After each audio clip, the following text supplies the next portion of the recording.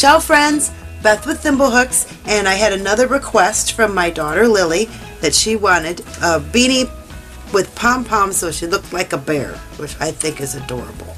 It's going to be so cute. So I designed this really fast. It's made with super bulky 6-weight yarn and a 10mm hook. What do I have? Bernat Softy Chunky today, and it is definitely a 6. Yes, it's a 6. Wants me to use an 8, but I'm going to use a 10mm hook, and then you need 2 little pom-poms, preferably the ones that have the little elastics on them. If you prefer to make your own, that's fine too. You can always make pom-poms. I just like these fuzzy ones. They just look so cute. So they have these little loops on them already, which is very helpful, and you're going to need a couple of buttons right there. So let's get this started. This is super bulky, so it works up very quickly. I've set my pom-poms aside. I don't need those quite yet. Slip knot as always on our 10mm hook, and we are going to chain 23. Alright, so there's our chain of 23. Very simple. Chain 23.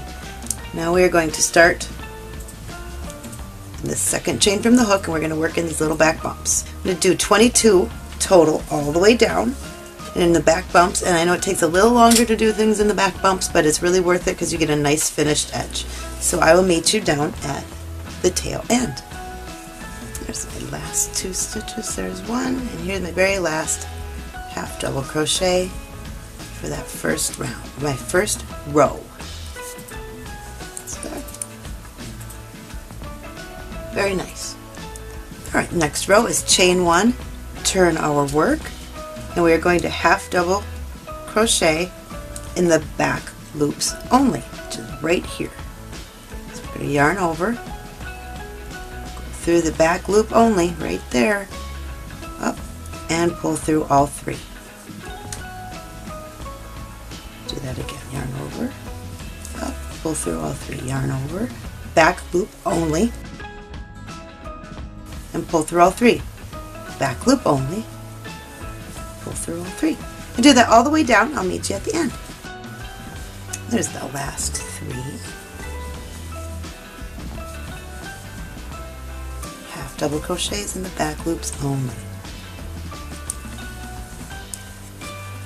Alright, so we're going to chain 1 and turn our work, and we're going to half double crochet into the back loop only, which is right here. Back loops only. All the way down until we have 26 rows. And the last couple of stitches in the second row of half double crochet, back loop only.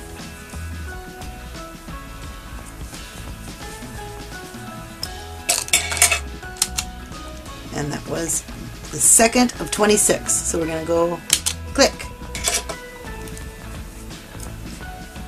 Alright, so we chain 1, turn our work, and back loop only, half double crochets again. This is amazingly fast how quickly this one will crochet up. We're using size 6 super bulky and a 10mm hook, and we're making a beanie, and have this done in no time. Meet you back at the end, and there's my very last stitch in row 26. Click. There, now we have a big rectangle. I will turn it into a hat. Alright, so we're going to get these lined up. Through the first stitch, you go through the whole stitch, and in the other side, you go through the back loop only, and it's just a slip stitch. So again, through this whole stitch, and the back one is the back loop only, and a slip stitch. See, these stitches get a little tight, so it's a good thing we worked through the back bumps. Through that whole stitch and through the back loop only. Do this all the way down for all 22 of these stitches, and I'll meet you at the end. And here are the last 3 stitches. My chain row got very tight, so it's definitely worth going through the back bumps so you have a real stitch. But they did get kind of tight. tension was a little off, I guess, but I'm still making it work. And here's my last stitch. I'm going to go through the whole stitch in the front, right here, and the back one is just the back loop only, and slip stitch. And there was my last stitch. We want to finish this off with a very long tail. So now we're going to close up the top. We'll close up the top, so leave a long tail. Nice long tail.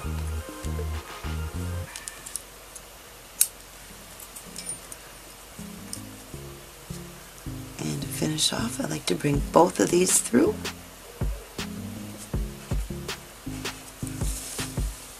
And there's my long tail.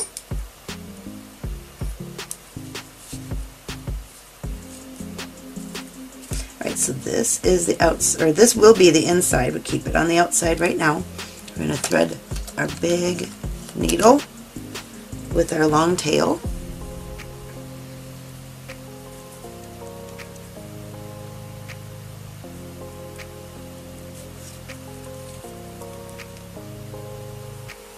And then just slip stitch or whip stitch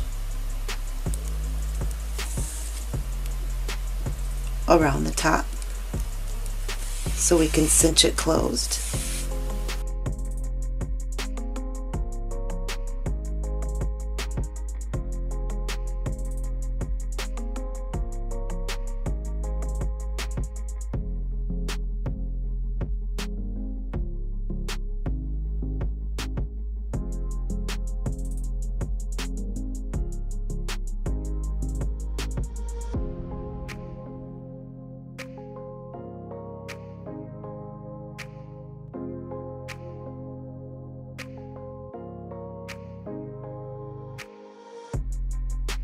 And then just pull. When you get close to the end, pull as tight as you can. Just a whip stitch. Nothing special exactly about the way it's supposed to be. Just whip stitch it closed and get it pulled as tight as you possibly can. Do a couple of stitches across just to keep the hole closed. Since this is on the inside, you don't have to do anything fancy. Just want to make sure that the hole stays closed on the tippy top. Doesn't come loose.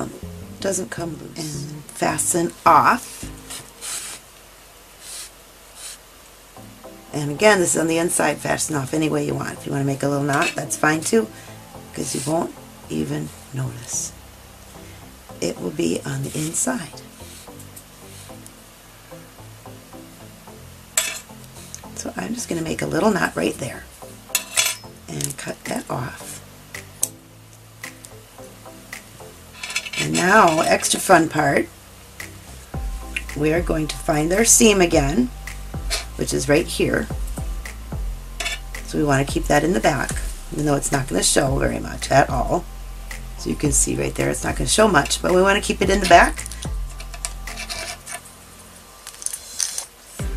And we are going to attach our buttons. So anywhere down in here.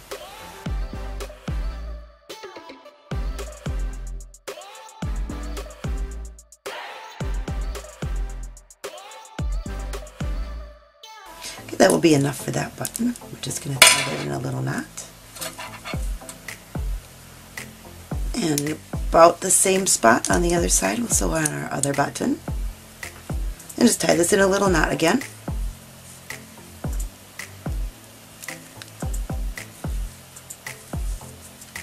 Now for the fun part, our seam is right here, button's right here. We're going to turn this back inside out, or right side out.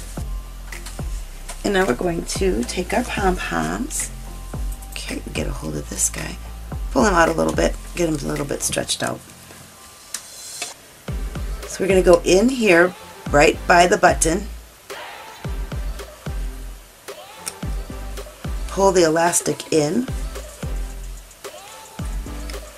Right here. So where I got a hold of our elastic, and now we're going to go around the button with that little tiny piece of elastic that's already built into the pom-pom. And do the same thing on the other side. The tighter the better, then the pom-poms won't come off. Fluff them up. And it's perfect. Isn't that cute? You can fold up here if you want, because the entire thing is ribbed. So you can have a brim if you want. Any size of a brim that you want at all. This is what I call Lili's Pom Bear Beanie. It was a special request, so I decided I would make it for her, and I think it turned out great. I am so excited by this. So hopefully you'll like your bear beanie too, with the little puffy ears. Thanks for stopping by. Thank you for supporting my small business. Please subscribe to my channel, and I hope to see you soon. Thanks. Bye.